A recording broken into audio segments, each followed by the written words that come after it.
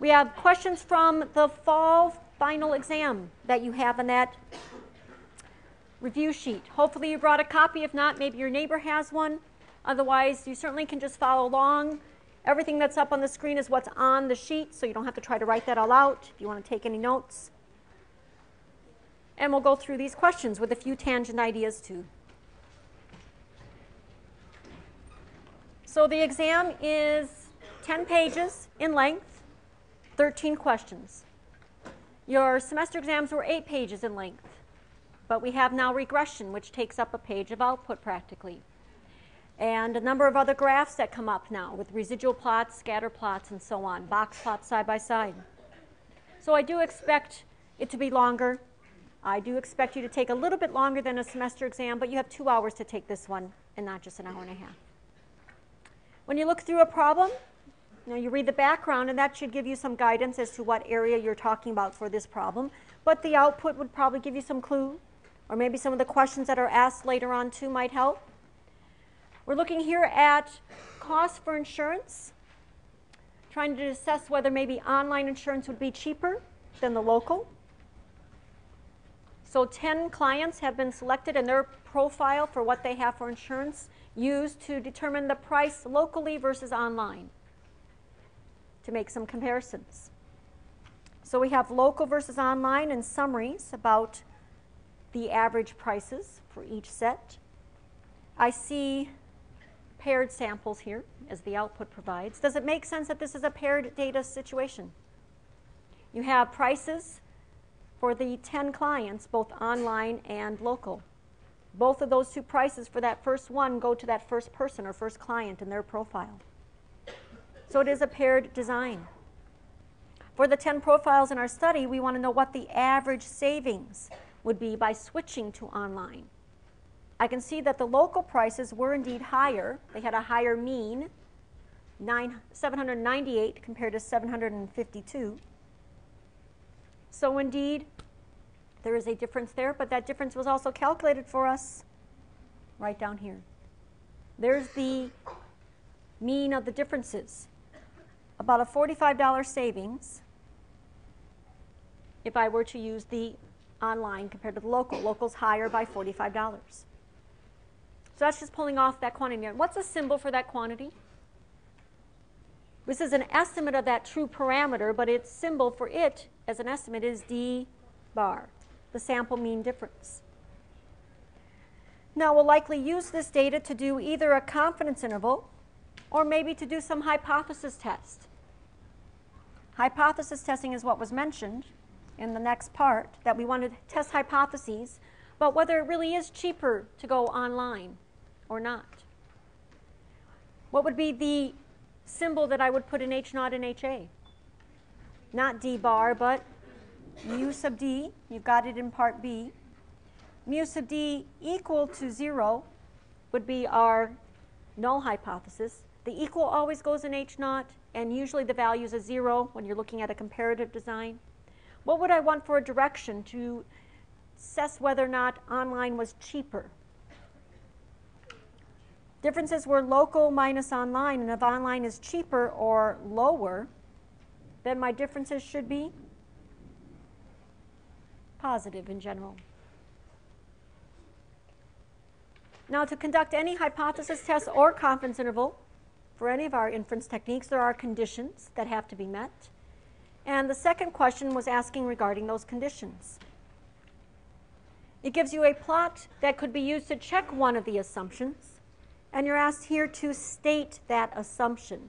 Not check the assumption and tell me whether it looks okay or not, but to state it. So what do we see? This is a QQ plot of the differences in our sample, the 10 differences. What is this used to check? QQ plots are used to check for the assumption of normality, the normality of some population. In this case, it's the population of all differences that are assumed to be normal. So here we're checking that the population of all differences in prices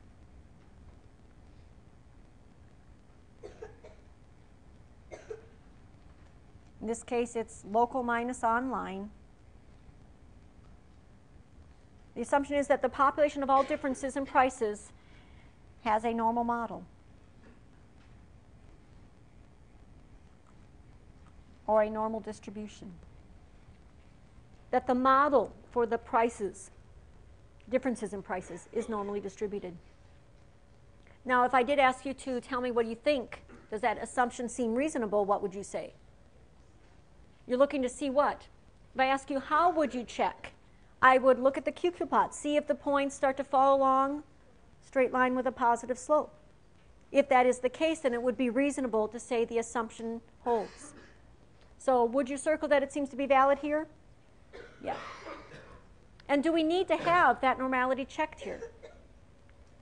We aren't going to be saved by the CLT here because we only have 10 differences. So we do need to have this assumption be met. All right. Now I know you could pull off that t-statistic, or you could do the test here. That p-value of 0.43 would have to be cut in half because we have a one-sided test with a positive t. Doesn't look like we have a significant gain going online based on our data.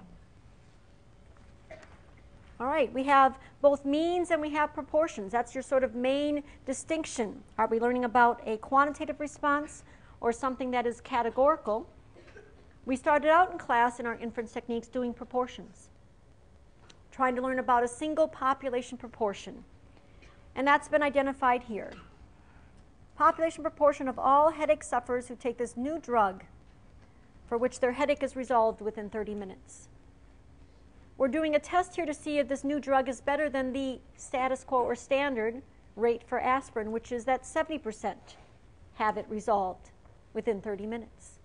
Are we better? Is our rate higher than 70%?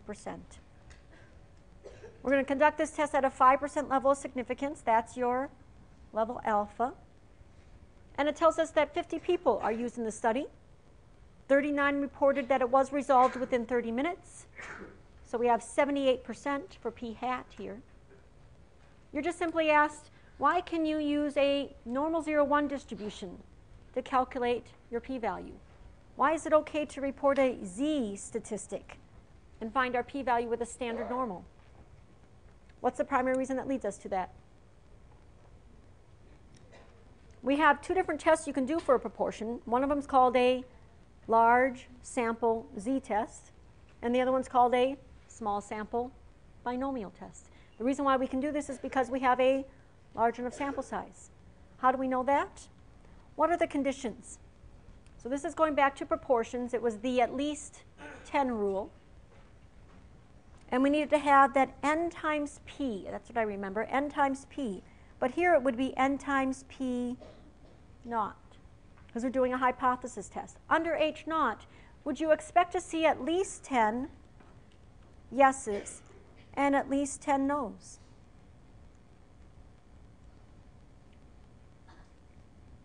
In this case, our sample size is 50, and our p naught is 0.7.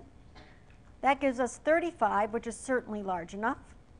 But it's really the other one that I have to check. I have to check the smaller of the two, and then the other one will be large enough if the smaller one is. And the smaller one of the two will be using the 30% instead, which is the 15. So we're okay to do a large sample z-test here and not a binomial test. Our p hat is 0.78. If you were to do the test and on the actual exam you were asked to conduct the actual test, you would have to calculate a z-statistic. You can try it out as another practice.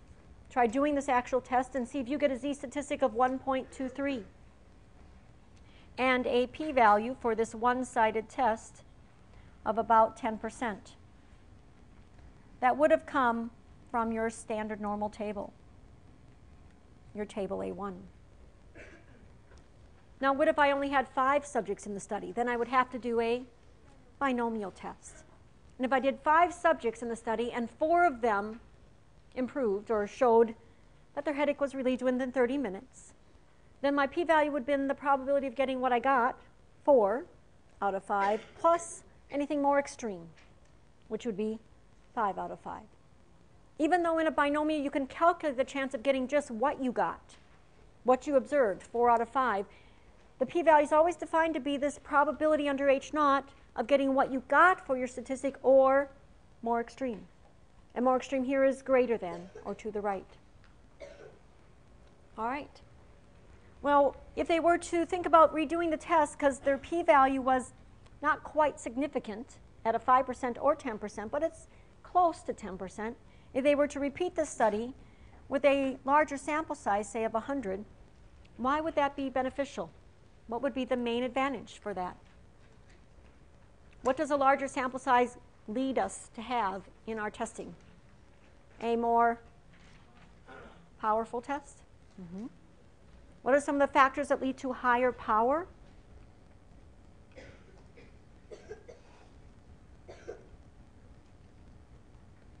What is power of the test again? It's a probability of what? Of making what decision?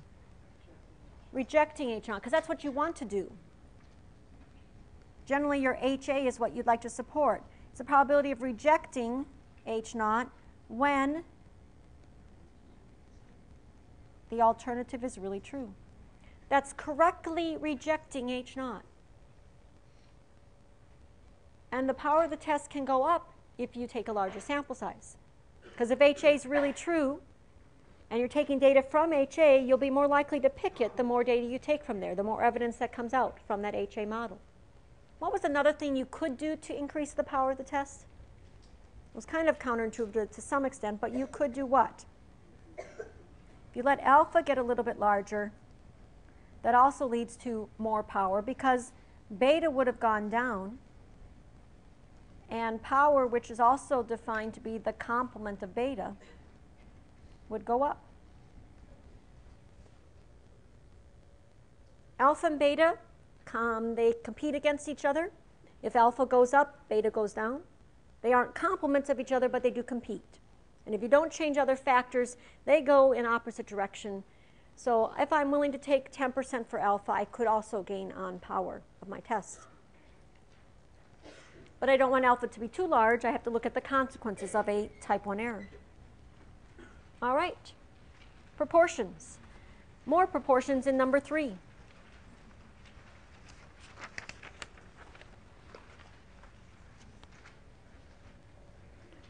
So this is looking similar to the homework that you might be finishing up or having just done. I'm seeing a two-way table of counts here. The question is whether they favor this certain proposal, a survey of voters across 4 different city wards. We have a random sample of 200 voters from each ward. And then all the voters are asked, would you support this certain proposition or proposal, yes or no? There's our counts. So I'm looking at the table. It's a two-way table. I'm looking at my first question, which says, if the proportion of residents that favor is the same for all of these wards, these populations, I'm going to be doing some work then here. What test am I going to do? It's definitely one of the chi-square tests. Chi-square test is not enough, though. There are 3 of them. It's definitely not goodness of fit, because that would be just measuring one variable for one sample. I've got 4 samples of 200 each.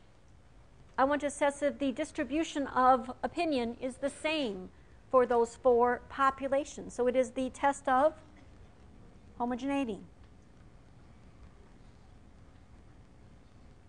not the test of independence. Now, if it really is the same for these 4 different wards, then I should be able to combine all the data together and come up with an overall estimate of the proportion of voters that favor. So how would I come up with that estimate for my data? Well, it's already pretty much done here, right? Your totals in that last column tell you that the overall rate of favoring, 236 out of 800, would be your overall estimate. It's about not quite 30%.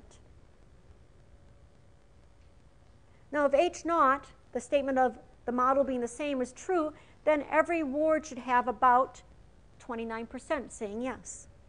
But of course there is some variability because this is just based on some samples. And ward number 1 has 76 out of 200. That's 38%. It's a bit higher. Ward number 4 has only 24% saying yes. So it does vary around this 29%. And the test of homogeneity will assess whether or not they're close enough to this overall rate or whether or not there seems to be some significant differences. All right, what does it ask us to do in part B? Let's look at that first cell, which is the number of people who were from Ward 1 who said favor, 76. And again, if the proportions are really the same, how many voters would you have expected in that ward to say, I favor? So I'm asking you to find, in chi-squared, you have to find these expected counts, and I'm asking you to find one of them. One of the expected counts for this particular cell. How do you find expected counts when it's a two-way table? It's that cross product rule. So I'm going to do what? Row total. The 236 times the 200 over the overall total. In other words, I'm going to take that overall rate of about 29–30% times my n times the p. What I get here is, in this example, an even 59. It is a whole number here, but if it weren't, you would leave it as a fraction. It does not have to be a whole number because it's what you'd expect in many repetitions of the study. 76 is what we observed, 59 is what we expected. There's one of those expected counts. There are 8 altogether that you could be asked to find, but chances are if I have you do it once, I know you can do it, rather than all 8 times. So that is an expectation, but it's the expected count. That's different than some of those other questions in chi-squared problems where we asked you for the expected value of your test statistic. That's a different question. The expected counts are how many people would you have expected to fall in those different cells. Now, if you were to find all 8, you could calculate your x² test statistic, but that's been done for you. Turns out to be 10.7. That's the sum of those 8 contributions to that test statistic based on the observed and expected counts. And just so I know you could calculate a test statistic in chi-squared or know what its form is, I'm asking you to find that contribution for that first cell. So start to calculate the test statistic in a sense. And what does the test statistic look like? Right from your yellow card, it's the observed minus the expecteds squared over the expecteds. So I want the first term for that first cell, and we just found it. We found 76 observed and 59 expected. That contribution turns out to be a pretty good amount of this 10.7. About 4.8, almost 4.9.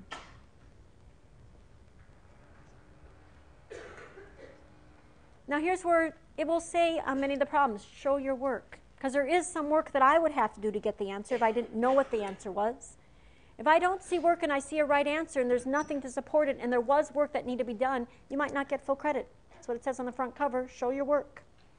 The other thing is, if you did this and you squared 16 instead of 17 because you subtracted wrong in your head, I might be able to give you 2 out of 3 points still, just because you showed me all the numbers plugged in. And your answer may be off a little bit, but I can see everything plugged in looks good. So showing work usually is to the advantage of giving you some partial credit. All right, so there is the one contribution, probably the most major contribution. It's almost half of our test statistic. And I could ask you other questions there. I could have you find bounds for the p-value. What would be my degrees of freedom for this problem? R minus 1 times C minus 1. It's a 2 by 4 table, so it's 3 degrees of freedom. So if I had asked you, what would you have expected your test statistic to be here if H naught's really true, if the model's the same for all the populations? You would have expected a test statistic value of about 3. The degrees of freedom are what you'd expect for your chi-square test statistic. I didn't get 3, I got 10.7, which is a certain number of standard deviations above 3. and it might lead to a small enough p-value to possibly reject here then. And then I can go back to my table and say, well, it looks very different in Ward 1 versus maybe Ward 4 to see where those differences might have occurred. Good. You might be asked to sketch the distribution. I had someone ask me the other day, chi-square distributions do look skewed to the right. There's a couple of distributions that have this shape where they don't have the hump part. And that's for chi-squared with 2 or 1 degree of freedom, really small ones. I'm not going to take off if you draw it with the hump and use it to mark chi-squared with 2 degrees of freedom, because that's the general shape of most of those distributions. But that version that way is for the smaller degrees of freedom. All right. Number 4 goes back to means. We're measuring how many days absent workers are over a year. Wishing to learn a little bit about the extent of that problem of absenteeism. 25 office workers' records were obtained, and they looked at the number of days they were absent over the previous year. So they have 25 measurements, and a 99% confidence interval for the population mean, number of days absent, is already calculated for us. It goes from 7 days to 10 days. So that confidence interval is provided for us. I'd like to get back what that sample mean was.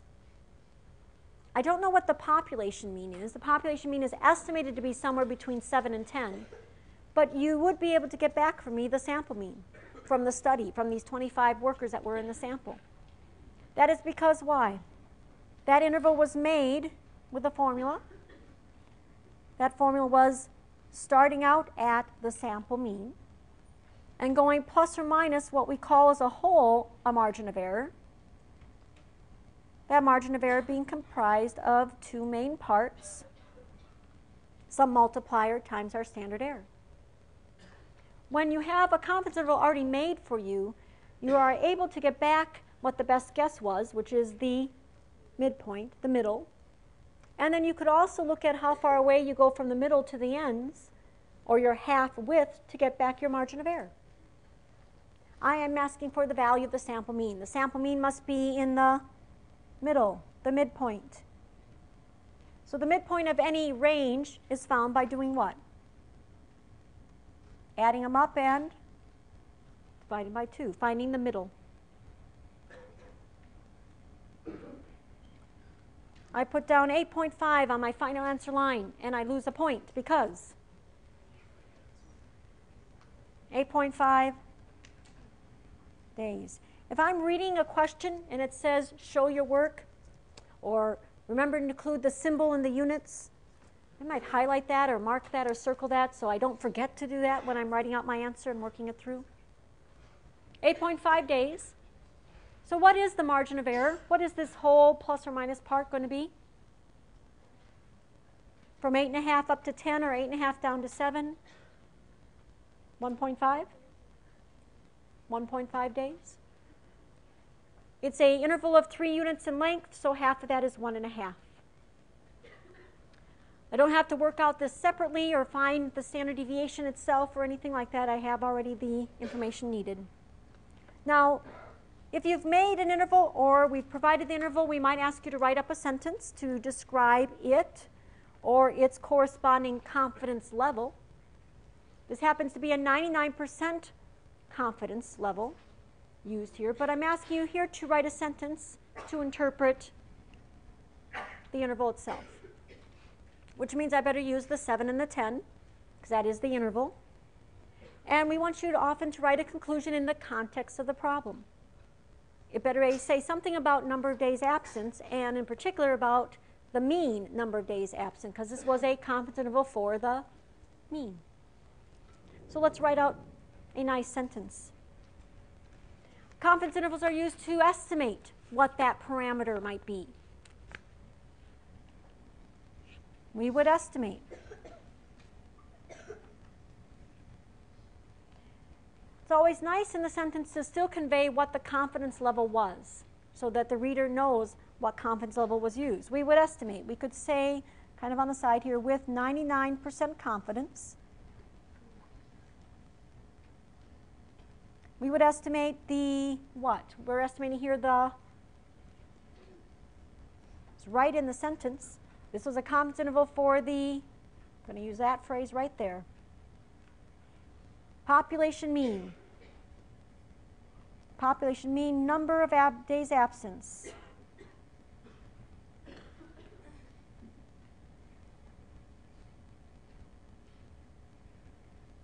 We would estimate the population mean number of days absence for all such office workers to be what? To be between 7 and 10 days.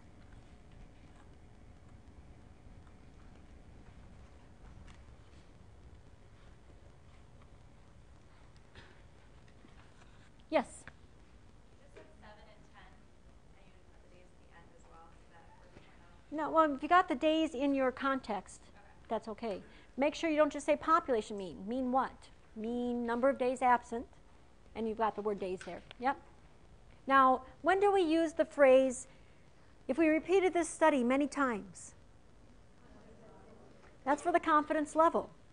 I don't need to say we would estimate if we repeated the study many times, because I'm not going to repeat the study many times. This is my interval based on one sample, hopefully a random sample that's representative, and I would estimate the true mean to be between that 7 and 10 days. If I asked you to interpret the confidence level, you would start that other phrase, because the confidence level is a property of the process.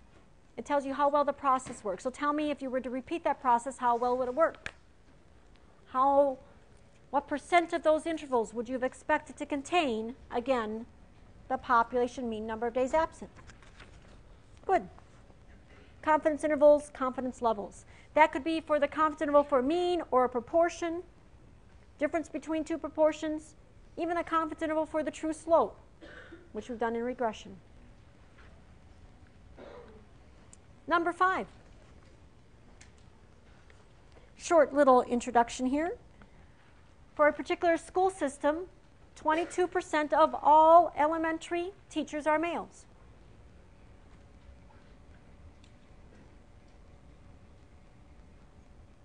So what do we think about this 22%? Did the context say this came from a sample? It's a statement about the entire school system, in that 22% of all elementary teachers are male. So that would be a parameter. Parameter goes with population. Sometimes we've had questions where we say, suppose salaries have a normal distribution with a mean of 62,000. If we say that's the mean for that population, or that model for that population, that's the mean for it, that's the Greek letter mu and not x bar, because it didn't say it came from a sample. So this is a parameter. This parameter would be represented by what? You're looking at the percent or proportion that are male, so this would be, in our notation, a value of p. And now I'm going to consider taking a sample. Suppose a random sample of 7 will be selected. How likely is it that there'll be at least 2 males in that sample of 7? So what kind of probability am I going to calculate here? I've got a sample size of 7. I'm measuring whether they're male or not male. I've got a success rate of 22%. It is a binomial. I'll be using the binomial distribution with an n of 7 and a p of 0.22. Now, how do I want to calculate this? At least 2 means what? 2 or more. 2, 3, 4, 5, 6, and 7. There's a lot of binomial probabilities to work out. What is not so much? The 1 minus. Do a complement. Well, what is the complement then of at least 2? I want the probability of x being greater than or equal to 2. I could find it the long way. It might take a little longer to do that. But the longer way would include the 2. 2, 3, 4, 5, up to 7.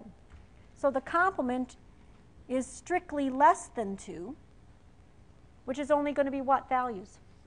The 0 or the 1. So I need the 0 and I need the 1. And those will be 2 binomial probabilities that are actually not as hard to calculate because they are at the ends.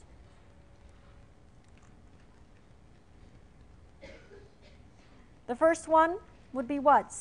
7 choose 0. What's 7 choose 0? How many ways to pick no one? One way. The 22% applies to nobody.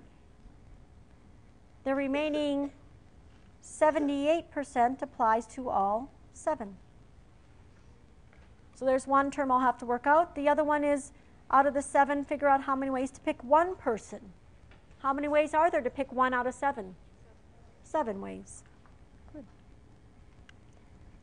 0.22 raised to the 1. 0.78 raised to now just 6. So then a little calculator work to work it out. The first probability of these two should be about 17%. I get 1756. The second probability that gets added on before subtracting is about 3468. A little bit more likely to get 1 versus 0. And therefore the complement final answer turns out to be about 48%. This requires some work. Yes, I have a calculator that could do factorials or even binomial probabilities, but I need to write out a little bit to show what I'm working out to get some credit.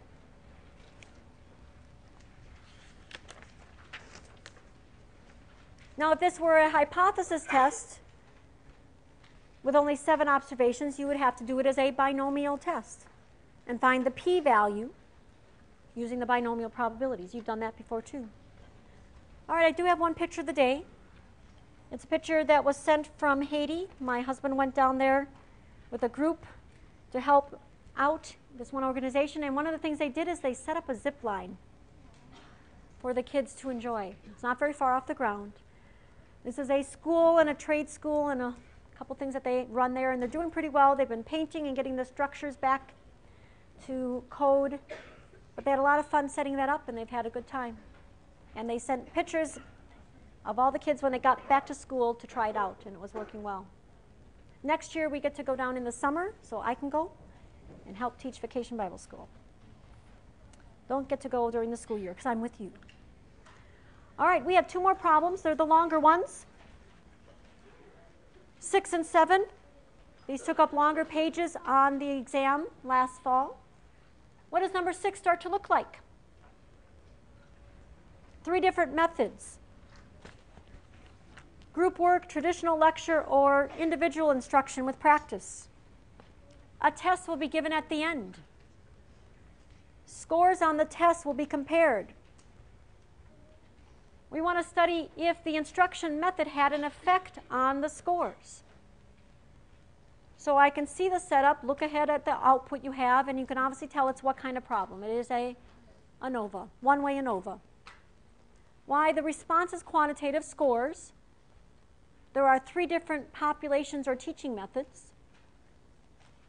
My response variable here is the score on the test. My explanatory variable is which method was used.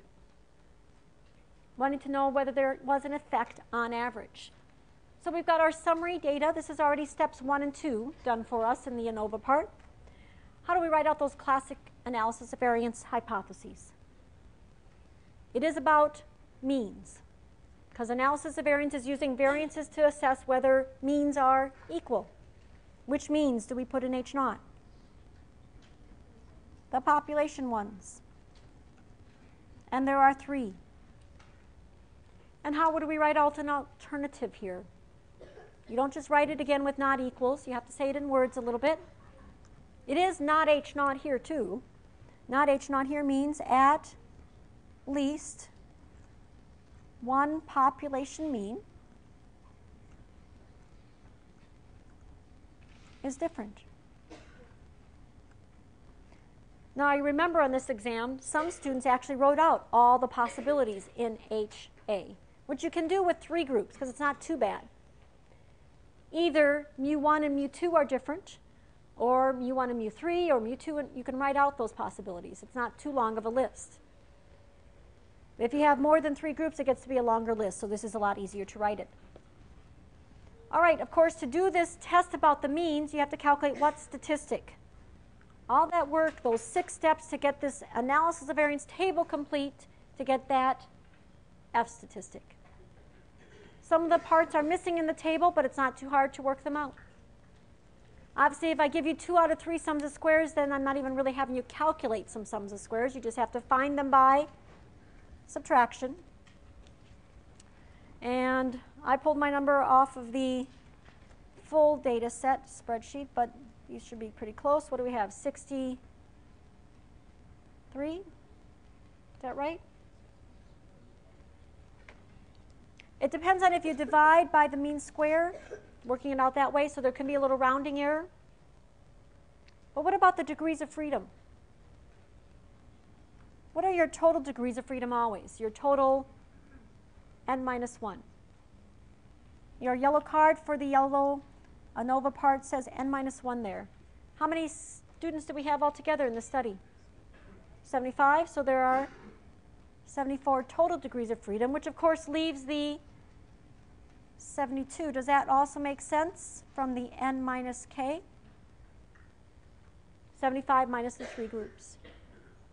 And of course our primary statistic that's missing here, by taking the 416 and the 143 and computing that ratio of the 2 variance estimates, we would get a F statistic of about what? 2.9, not quite 3.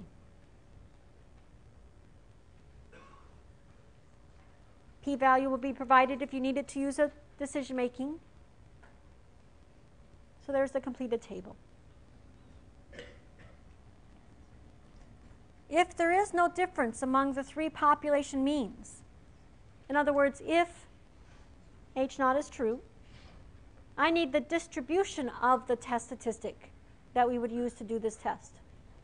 Well, what is the statistic? It is an F. So what distribution does it have? That's the one that's right on your yellow card. I could not believe how many students did not get this one. When it says right there, under H0, the F statistic follows an F distribution with k minus 1 and n minus k degrees of freedom. Of course, we don't have to stop there with that notation because we know what k minus 1 and n minus k degrees of freedom are. They're right in my table. 2 and 72. And I could sketch that picture. I could show the p-value in picture form. It ends up being marginally significant. Significant at a 10%, but not at a 5%. In order to do the test, to use this F distribution to find the p-value, one of the assumptions out of those 4 assumptions in ANOVA is that the population variances are equal. And I know a lot of you missed because you just said variances are equal. Or you told me how to check that the variances are equal with the box plots, but not what the assumption was. The assumption is that the population variances are equal. And I would like then an estimate of that common standard deviation. So if you remember, the analysis of variance statistic F was computed with 2 variance estimates. Those 2 mean squares, groups and within the groups or error, were both estimates of the common population variance. But one of them was always good, and the other one was only good if H0 is true, which we never know if it's true or not. So, which one do I use? Was the one on the top or the bottom? The video had it. Errors on the bottom. So you should use the 143.57. But that's not quite yet my final answer. I need to take the square root because I want an estimate of the standard deviation, which was in italics on the exam. And that would be about 11. The most common wrong answer that we got here was to go back to the table that you had up at the top there where the summary was given, and students wrote down 12.3, 12.29, because that was the standard deviation across all the data set. But this is a better estimate because it pools the variability within each sample, because H0 may not be true. And therefore you need to pool within around its own mean before you combine them. So this is the correct answer. This would be the SP on your yellow card. That would be what you would use to make a confidence interval if you were asked to do that. which we did for individual means.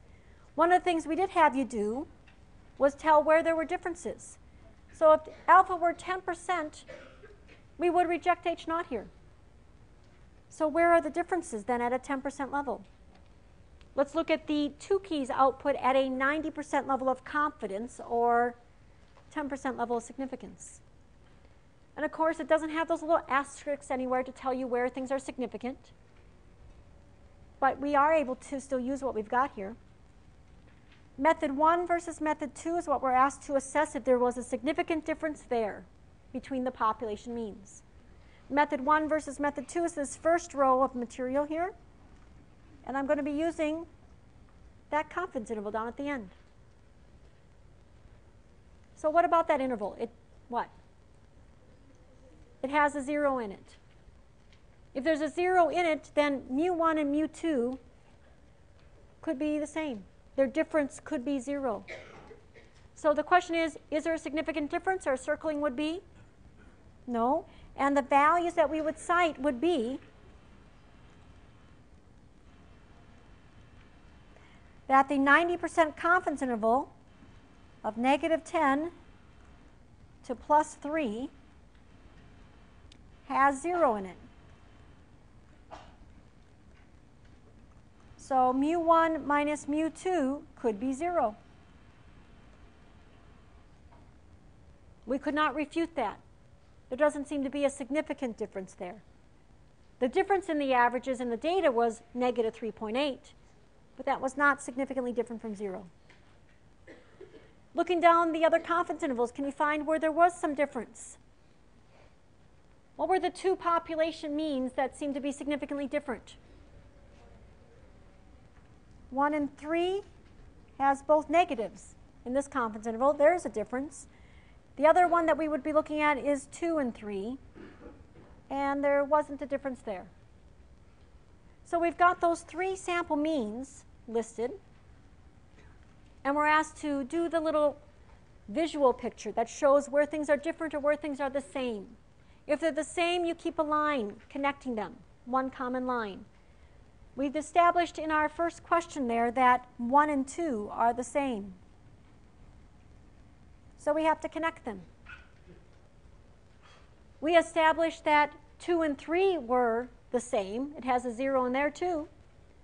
But that 1 and 3, the 2 that are furthest apart, were different. So I don't make one line across them all. I still need to connect these 2 guys, but it will be a separate line. So there's the picture to show it. And the conclusion generally is the idea that what? The population mean score for method 3 is significantly different, in this case higher, than the population mean score for method 1, than that method 1 score.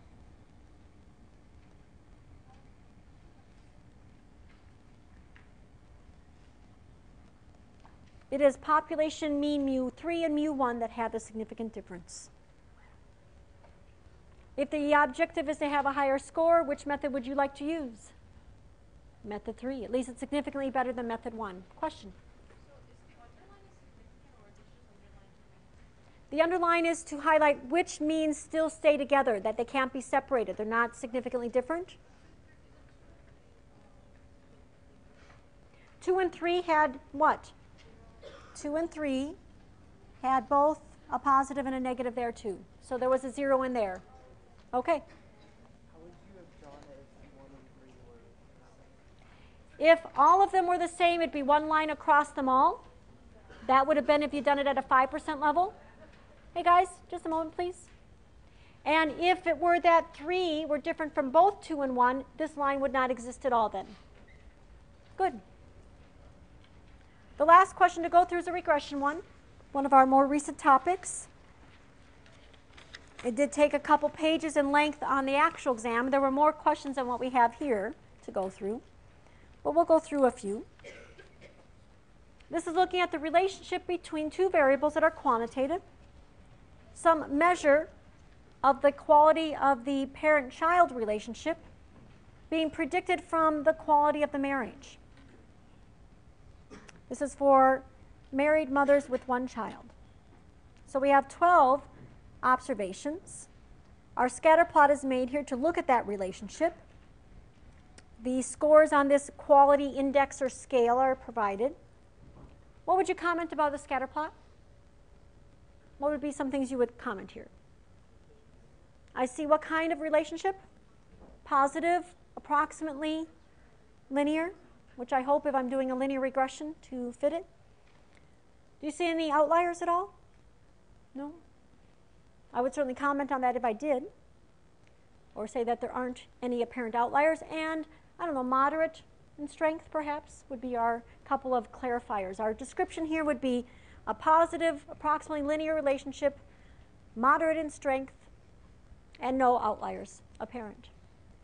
It also does give us the averages of x bar and y bar, 72 and 59. And in fact, that particular observation would have been a point on the line.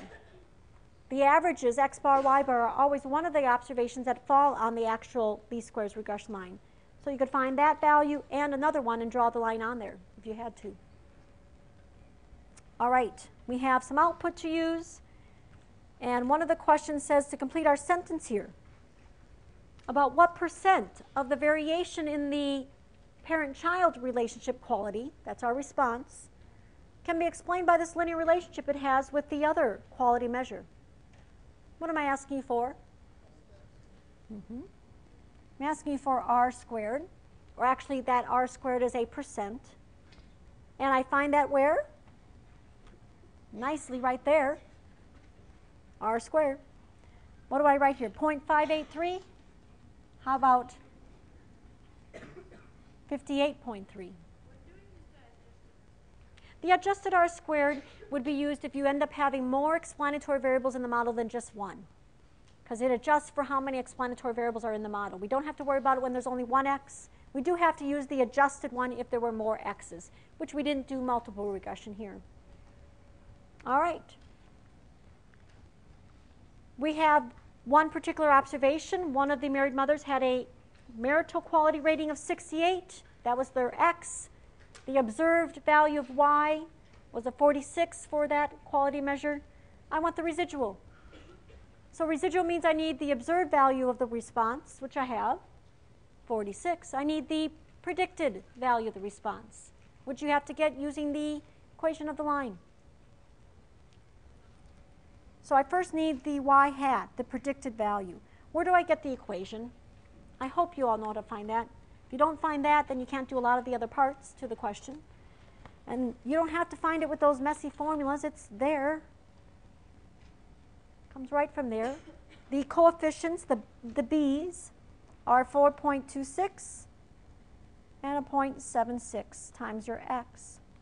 What value of x do I plug in? Their marital quality rating was 68.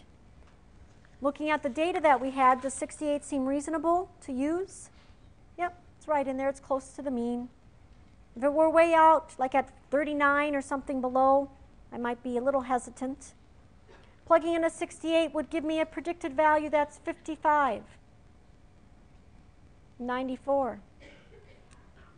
Now, if you don't remember what a residual is, it's defined on your yellow card. It tells you the residual is the observed y minus the predicted. It says observed y minus the predicted y.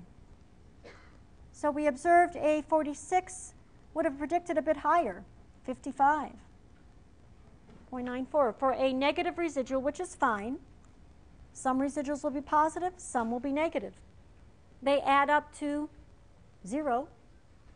They are used to graph to make checks of assumptions about the true error terms. This is one residual out of the 12. I won't have you calculate all 12, but I might have you calculate one. Now the assumption here, why they were looking at this relationship, is to assess if a higher marital quality is related with a higher level of the parent-child relationship. In other words, a positive association would like to be assessed here. Do the test. What's wrong with this?